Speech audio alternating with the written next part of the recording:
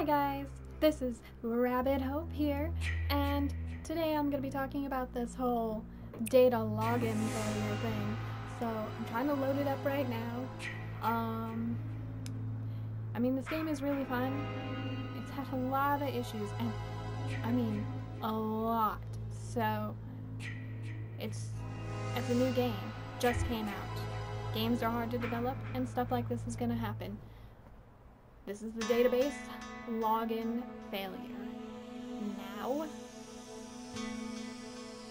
I'm going to talk about different ways I've tried to fix this so that you don't waste your time trying them. So I've tried uninstalling it and reinstalling it. I've tried restarting my Steam. I've tried logging out of my Steam and logging back in. Tried shutting down my computer and turning it back on. And I've tried clicking retry 1,000 times, which everyone told me to do. One of my friends said she just kept hitting retry for like 2 hours, and finally she got in. Obviously, me and my friends are all very addicted to video games, and this is a really good game, so I can understand why they would sit there for 2 hours and do that.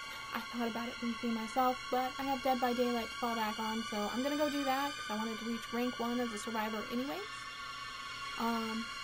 But I also wanted to address the issue in the game. We're gonna go to the forums and take a look. They just showed that the patch is live. They just recently released the patch. You'd think this would be in it, but this is a big issue that they have to go from account to fix. It says it right here in this middle paragraph, if you don't feel like reading all of it. It says, as for those who have the database login failure / saving profile data error, this is a back-end issue for servers. Back-end issue? As in, not important, not at the top of their list to fix? I'm joking. They're working hard on it, and just the fact that they mentioned it shows that they're working on it. So don't say that they're worse than other people, because they're not. Every new game is going to have its issues. Tons of games I played, 7 Days to Die, Ark, Dead by Daylight, Fallout 4, Skyrim. There's a lot of games I've played. Conan Exiles was the biggest disappointment I've ever played. But I've played a lot of disappointing games, but they do get better with time. So you just have to keep that in mind and realize that they are working on it, which is more than most developers would tell you about. Most developers wouldn't even tell you they're working on it. So here we go. They're focusing on it. They said they're incrementally working on that, and it is a separate issue from the patch. They will be going from account to fix it. This one's going to take some time to fix, but everyone will eventually have that issue removed for the population that still has it. Population makes it sound like a lot of people, but they probably have a lot more devs than say like Dead by Daylight or 7 Days to Die does. So they'll probably get this fixed a lot faster than what most people think. So instead of taking like a full week to fix, it may take just a couple of hours, or probably be back up tomorrow or the day before. My friend says it's been going on since yesterday. She was sitting there clicking retry for 2 hours before she got into a match. So the fact that this has been going on since yesterday, I would have to say that it's probably not going to be back up till tomorrow or the next day. So I'm not a dev, but that's my assumption on how much time it would take. That's how much I would guess, since it's been going on since yesterday, and I know it didn't happen the first day it released, because it released the night before yesterday on the 25th, and I played it right as soon as it released, like hit the install and was in a game instantly.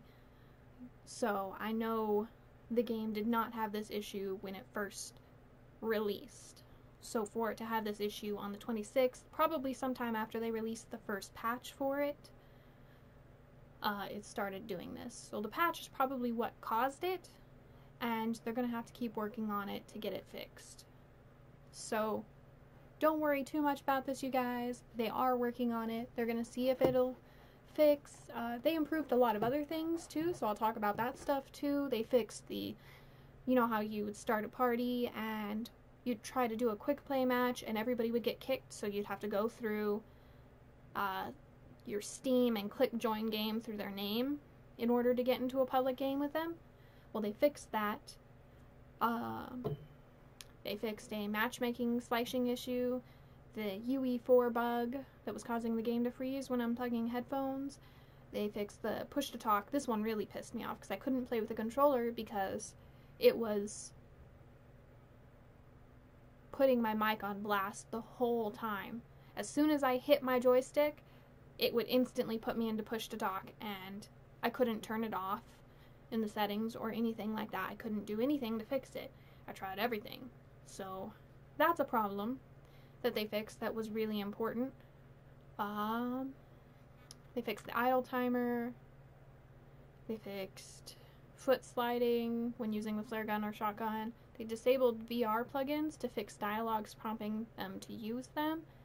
They fixed players getting the public health achievement for healing themselves. I mean, that kind of sucks. It'd be pretty nice to get the healing achievement for healing yourself. I'm pretty sure I got that one. Fixed the stats that are not associated with a leaderboard and not always updating on Steam. They fixed a permanent black screen on systems that do not support the intro videos correctly and are working on finding out why that occurs on some systems.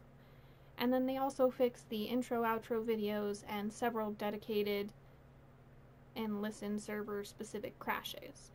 So they fixed a lot of that. They also fixed, like, when you'd be in a server and it'd be a good server and for no reason at all it'd kick you.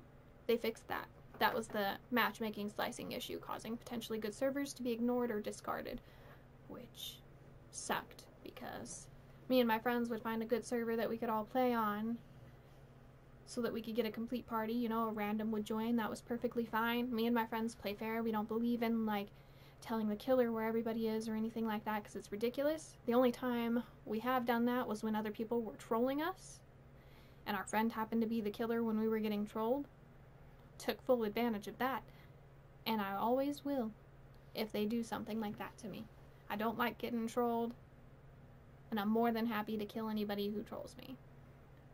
In games, just to be specific, so anybody doesn't take that in a bad way. In games, I'm willing to take you out. But, anyways, all in all, I wouldn't worry too much about it. The game's gonna get fixed. It's just like any new game that comes out, it's got an issue.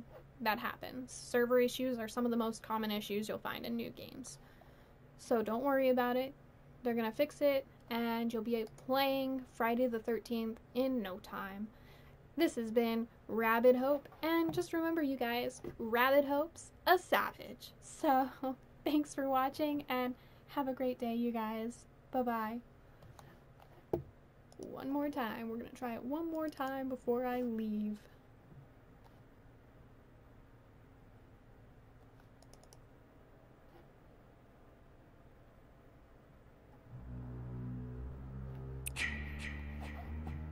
Maybe a miracle will happen.